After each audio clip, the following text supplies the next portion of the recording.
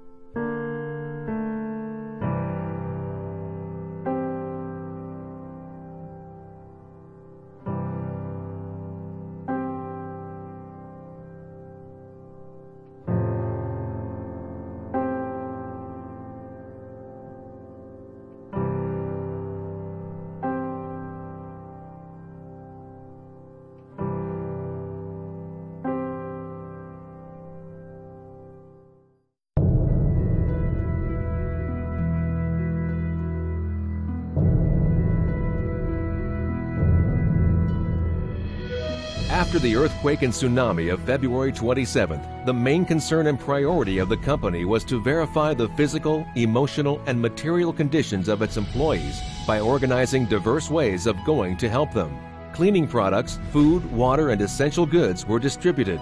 In addition, house visits were carried out to verify the situation of the most affected workers, always giving them strength, faith, and letting them know that their job would be waiting for them. The UGA Help Management Unit, conformed by a team of HR and 4 fully dedicated engineers, was created for this only purpose, and it was used to coordinate both our donations and those coming from Bekaert. All our collaborators received a special bonus to cover expenses caused by the earthquake.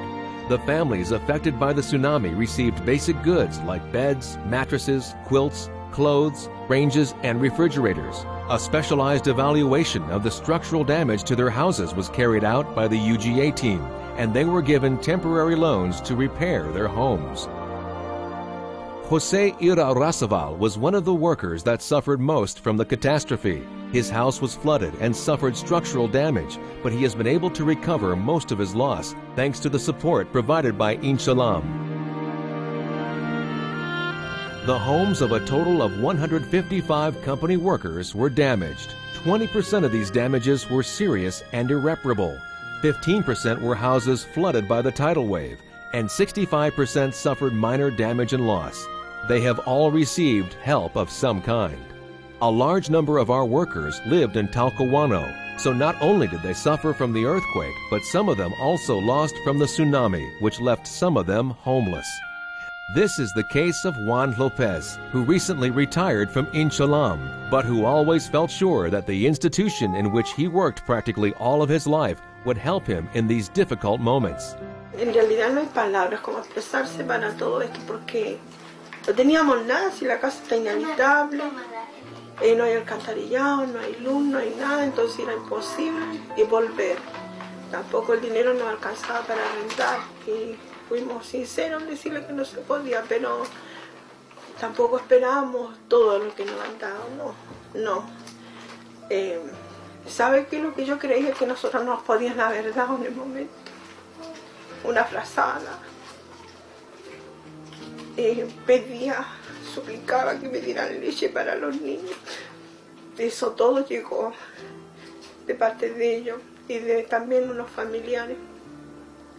Pero como uno encuentra que un familiar está más comprometido de repente, pero ellos no. Son agradecidos de las personas de muy buen corazón que hablaron por nosotros para que nos ayudaran también.